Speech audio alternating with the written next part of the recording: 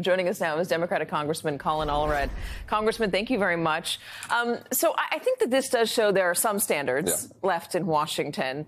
Why did it get to a third vote? Do you think it's, well, hold on. Do you think it's fair to expel him given that he has not yet been convicted? Well, I thought that the previous vote, before the Ethics Committee had concluded its investigation, issued their report, that was a little premature. And so I, along with some other, I think, people who had kind of the constitutional principles in mind, voted not to expel then. After that report has come out, and it's so damning, the due process, I think, has been served. It was time for him to go. What was so damning in the report for you? Well, I think the abuse of the public's trust, of course, but also bring disrepute on the institution. And at some point, we are supposed to police ourselves. We're a separate branch of the government. We don't need to wait on the executive branch to, have him declared guilty. We can do this ourselves. We can say this person is not becoming, it shouldn't be a part of this body. There's a lot of talk about precedent sets. The other people who have been indicted, and there has been a lot of evidence against them, have resigned before it ever got to a point where they would need to be expelled.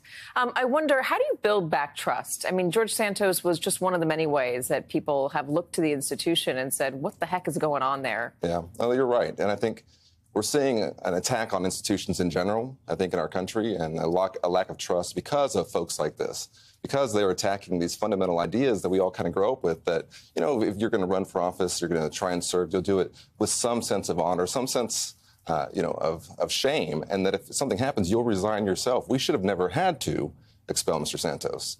But I think we can restore trust, but it's going to take us removing some of our most extreme politicians out there, like Ted Cruz, who I'm running against. You are in Texas. Let me ask you about the presidential election. How do you see things playing out? Do you think President Biden is going to be able to take on Donald Trump if Donald Trump is the nominee? Are you sure that he can win? Well, I think there's nothing unusual about an incumbent president running for re-election. What is unusual is that the Republican Party looks like they're going to nominate the same guy for the third time. I think the last time that happened was FDR. And so it's strange to me, the grip that he seems to have on that party. And also, I was there on January 6th. I was on the House floor. I took off my suit coat and thought I was going to have to defend a door, because when you're the only former NFL linebacker in a room with legislators, that's probably going to fall to you. To me, this is something that we shouldn't even be considering. Why do you think you can beat Ted Cruz?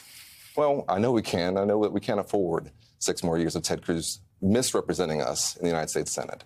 I'm a fourth-generation Texan. I was raised by a single mom who was a public school teacher.